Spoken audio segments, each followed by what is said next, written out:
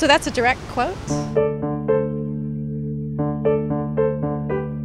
A woman relinquishes her unfettered right to control her own body when her actions cause the conception of a baby.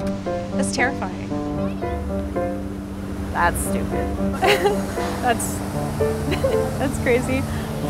You know, I totally disagree with that remark. I think everyone has a right to control their own body. Apparently my blood pressure doesn't register on the camera, but that would make it's an infuriating remark to make.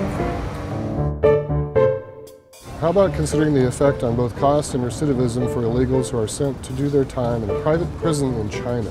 Illegals could be incarcerated for less than $10,000 per year. Wow, that's kind of immoral. Oh, because it costs less? Right. Oh, that's bull. Tragic week in review. This past week has been like no other. On Monday, the world witnessed the tragedy at Virginia Tech in Blacksburg, Virginia. On Tuesday, Oregon witnessed the passage of domestic benefits for same-sex couples and civil rights based on its sexual orientation. Okay, so he's equating a gun shooting to the approval of gay marriage, right? Okay. Yeah. Ouch. This kind of a comparison is not only odious, but just doesn't reflect anything about reality. Well, this is so absurd it scarcely requires a response.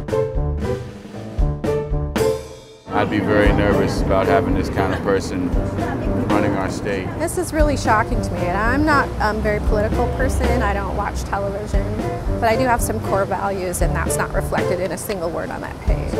I would never vote for Dennis Richardson in a million years.